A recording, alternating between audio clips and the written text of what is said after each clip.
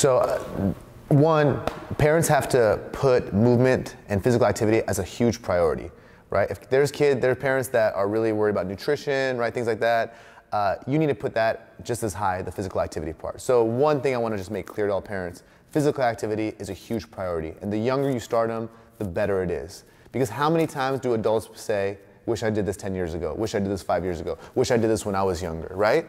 So you have this forethought as an adult. You have this opportunity to provide for your kid. It is an injustice if you don't give them play and physical activity. Now, it doesn't mean that you have to join a CrossFit style class, you have to do, Brazilian Jiu-Jitsu. Any type of activity is good. Walking for periods of time. Get your steps in, you know what I mean? That's even beneficial.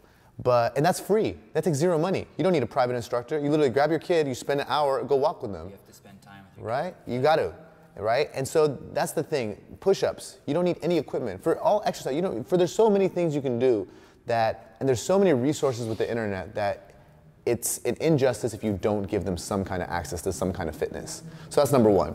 Two, let them participate in a bunch of different things, right? If you have the capabilities, let them join, ballet, jiu-jitsu, karate, taekwondo, fitness, soccer, all these sports. Put them in all these sports and see what sticks, and then be their biggest cheerleader and make that a priority for them. Keep that fitness going.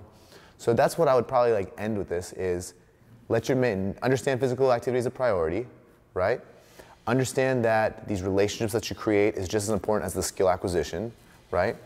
And then make sure that they enjoy it and be there for them, right?